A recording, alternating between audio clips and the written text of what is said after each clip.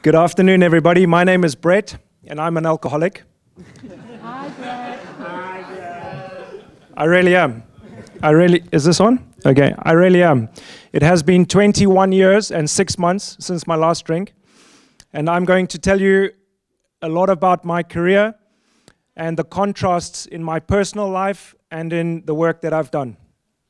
The talk that I'm going to do this afternoon is tussen oorlog en liefde, between love and war, and it really is the contradiction of the way my life panned out. If you don't know who I am, that's fantastic, because hopefully I can get a few more followers, and as we know, in this day and age, you're defined by how many followers you have. So it would be really nice if you could follow me on Instagram, Facebook, and Twitter. My story is not your average introduction into photography. I was a policeman in the riot unit in South Africa during apartheid. Very turbulent times, a lot of political transformation from apartheid to democracy, which is also another contradiction. And we saw and did and witnessed some incredible transformations in South Africa. Now, the images that I'm going to show you might put you a little bit out of your comfort zone, but it is really to give you an introduction into who I am and why I think the way I think. Because basically what happened with me is we were on parade one day and the captain said, "We need a photographer." Now, I had no inclination into photography. I didn't care about photography. I used to do a lot of things that I'm not really proud of these days, but it's made me who I am, so we all did things that we regret. Creatively, I couldn't even draw a stick figure. So you have to understand that photography just happened for me. The captain said, "Who wants to be a photographer?" And everybody looked around and said, no thanks, I'm not really interested in being a photographer, because if you are recording the acts of criminals, you're photographing murders, political activity and riots, then you're collecting evidence, you are the target. So, you're going to have a full-time bodyguard with you, and it's not really that cool to have a job that, draws more attention than what you actually need. And secondly, maybe your colleagues are doing things a little bit too enthusiastically, and if you're photographing them doing things that they shouldn't be doing, they're not going to be your friend either. So nobody really wanted the job of police photographer. And then they said to us, "You get your own car." Right, that's me. That is how I became a photographer. And in the early days, when people asked me what I did for a living, I would tell them that I'm a still life photographer. Now, I know that sounds a little bit insensitive, but it kind of was bringing a little bit of humor to what we used to do, because we saw some really, really dodgy things.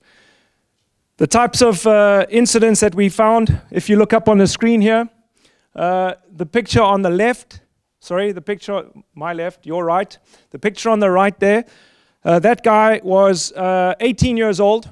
He came straight out of police college and went on duty at 6:30 in the morning on his very first day. At 6:45, he attended a armed robbery at a bank, and he was shot dead after working for 15 minutes. Now, it's terrible, and it's a tragedy for him and his family, obviously, but that was my first front page picture in the newspaper. And from that moment on, I knew that this is what I wanted to do.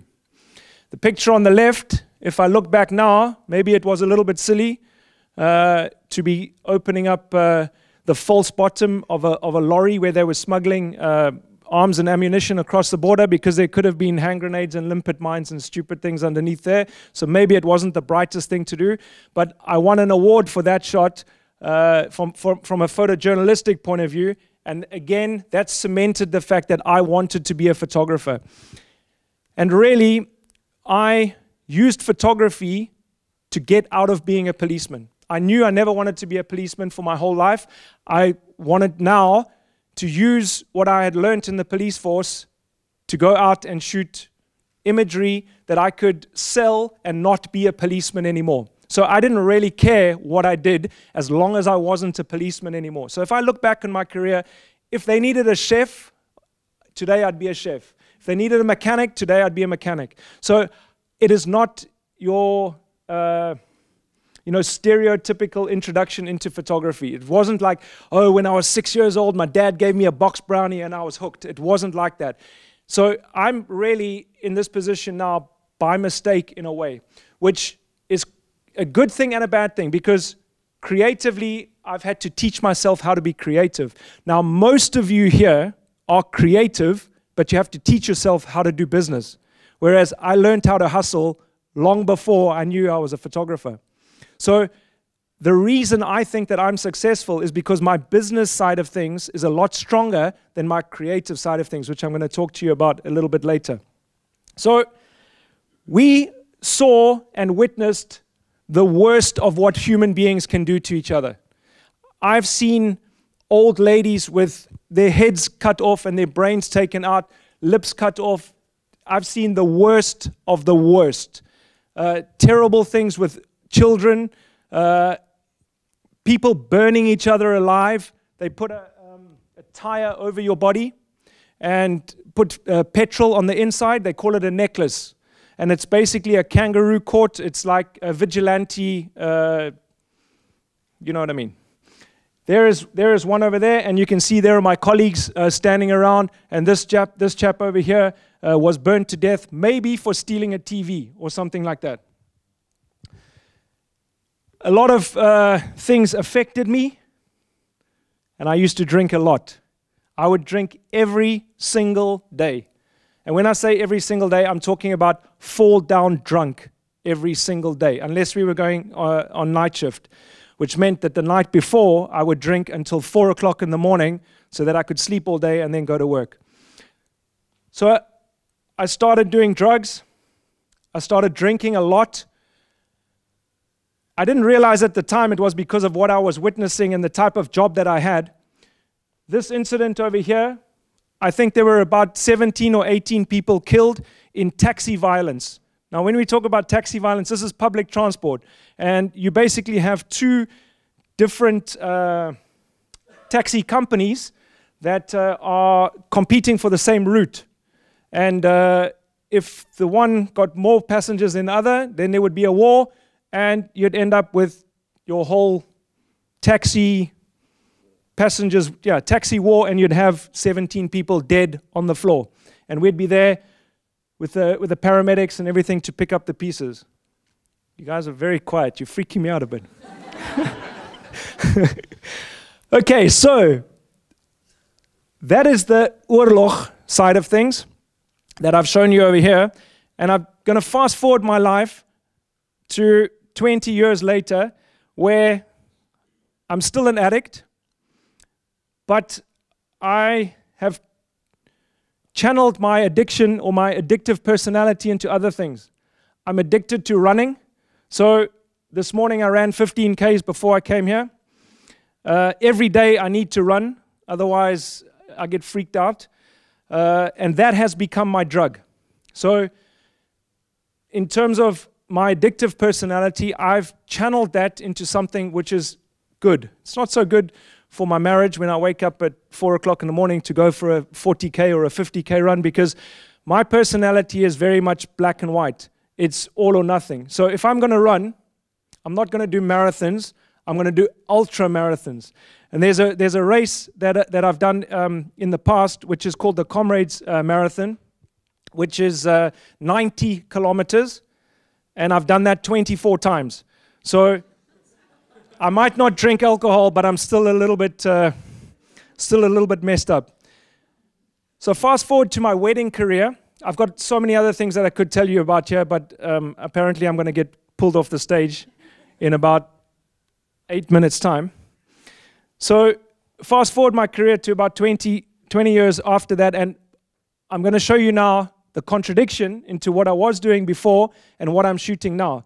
So my wedding imagery, my wedding imagery is very, very different, as you can see, to the type of work that I did before.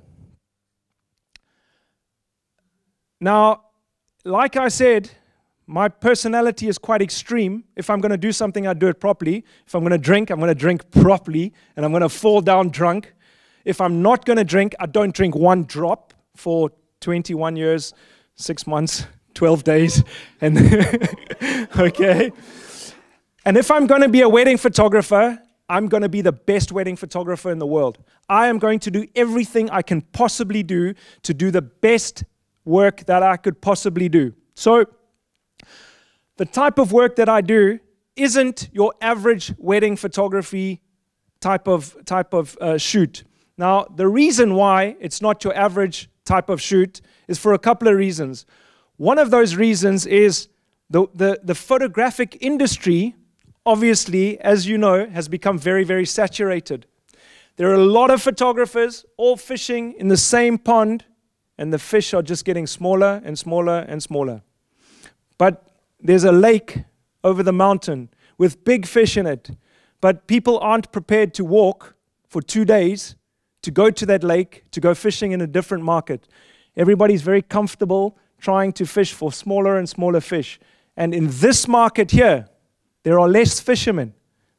I target higher end weddings. I target weddings that where people have so much money that the price doesn't really matter. It's a very difficult market to get into. You got to walk for 2 days to get to the different lake, but there are no other fishermen there. So understanding that the type of imagery that I'm producing is different to the type of imagery people are producing for the middle market is key to my success.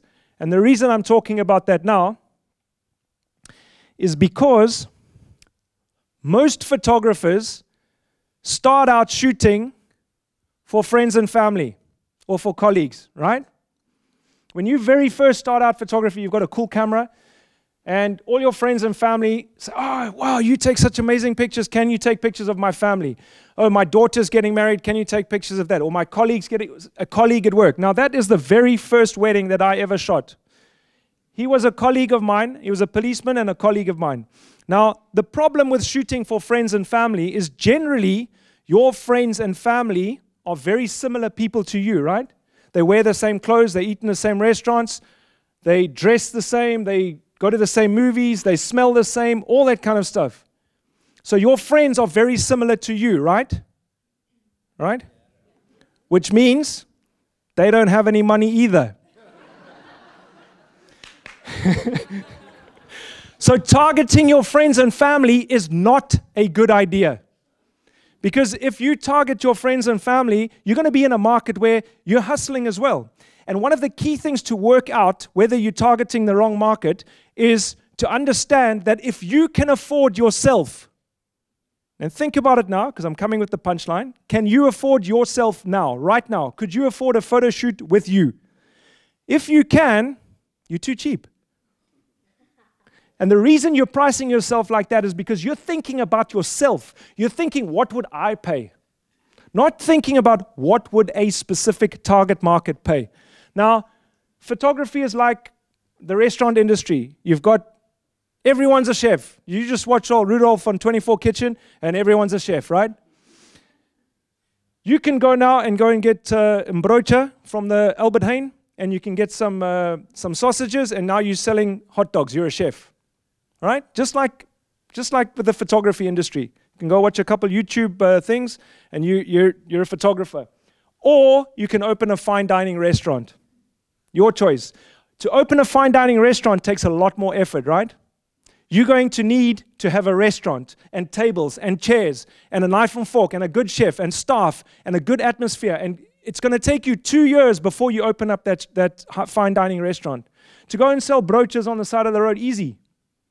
But everyone's doing it. A lot of competition. You can't make money selling hot dogs in this industry at the moment. So, there's 150 people right here, right now. How many of you, and be honest, and I've only got 2 minutes left, how many of you have made a business plan for your photography business? How many of you sat down and decided, I'm going to run my own business, and I have a business plan? Hands up very quickly. 1, 2, 3, 4, 5, 6. 6 out of 150. Okay, I'm not talking to you 6, right? Seriously, people, how do you run a business without even a business plan? Do you think that Unilever decide to launch a new product without researching the market? How many of you have researched your market? You're feeling a bit uncomfortable. That's cool. You're meant to feel uncomfortable. Understanding that your brand is so important to you, because your brand is your differential. Your product and your service can be replicated, but your brand is your differential. And right now, you are all exuding a brand. So think about the fact that you're here amongst your competition and your opposition, and they are looking at you, and if you're the one who stands out because you're different or because you have a different type of brand, you're going to create a buzz about yourself. So ask yourself this question. When you got up this morning and you knew that 149 other photographers were going to come and see you, because you're going to meet them there when we're having brooches in the Skadu over there. When you woke up this morning and you got dressed and you looked at yourself in the mirror, did you ask yourself, this is the best I can do? Feeling uncomfortable? Good. Because every single day you need to ask yourself, is this the best I can do? And if you're saying no, then change it. Because you are your own brand, and you need to understand that when you look at your target market profile, all these type of things over here, if you think about your current target market, all those things relate to yourself. If you think about your ideal client, then that's very different. Now, my ideal client, I'm going to help you forget about all this research, because if you went to a research company, it would cost you a lot of money to get the information that you needed to target a specific client. So how did I do that? Because I'm a hustler, because I knew that I was a policeman. We're talking to an alcoholic policeman here. So how did I do all my research? Basically, I read Vogue, Vanity Fair, Harper's Bazaar, because that's the type of magazine my clients read. I read OK magazine and Heat and all those magazines that my clients don't ever see. So people with more money than me live a completely different lifestyle to me, and they see the world visually very, very differently. So I looked in the Vogue, Vanity Fair, Harper's Bazaar, and I saw this woman, and that's my client. Now, how do I target that client? Now, instead of me doing all my research and my marketing and that to target that type of client, I just take Estee Lauder's research and use what they've done, because I look at all the color palettes, the font, and all that type of stuff to put into my branding. So my branding now is this. And I've kind of piggybacked on somebody else's research, so I don't have to do that. And then my logo is that, which hopefully, and there's a lot of it, I've already been told I'm minus 1 minute now. I can feel a hook in my back starting to pull me off. But basically, and this is a very, very small part of the way I use my bait to catch a big fish rather than small little fish. Basically, I understand that my brand is so much more important than my photography. Because the problem with photography these days, and a lot of you do this, is you go out and you shoot some stuff, you put it on your page, and you hope that you'll get clients. Instead of going out, researching the market, finding what's missing in the market, and then shooting stuff to fill that gap. That's what I've done. All my work is shot to fill the gap for clients who like high fashion wedding photography. And I'm going to finish off by talking about one specific saying. No, two. The first one. Oh, now I've lost my train of thought. Okay, the first one I'm going to say is, most people won't get it, but that's the point. All right? And if you didn't get it, that's cool too. All right? Most people won't get it. That's the point. And the second thing I want to finish off with, if you want to achieve something that you've never achieved before, you're going to have to do something you've never done before. You cannot sit around doing the same thing week after week after week, hoping one day to catch a big fish. Please follow me on Facebook, Twitter, and Instagram. Mr. Brad Florens. Thanks, buddy.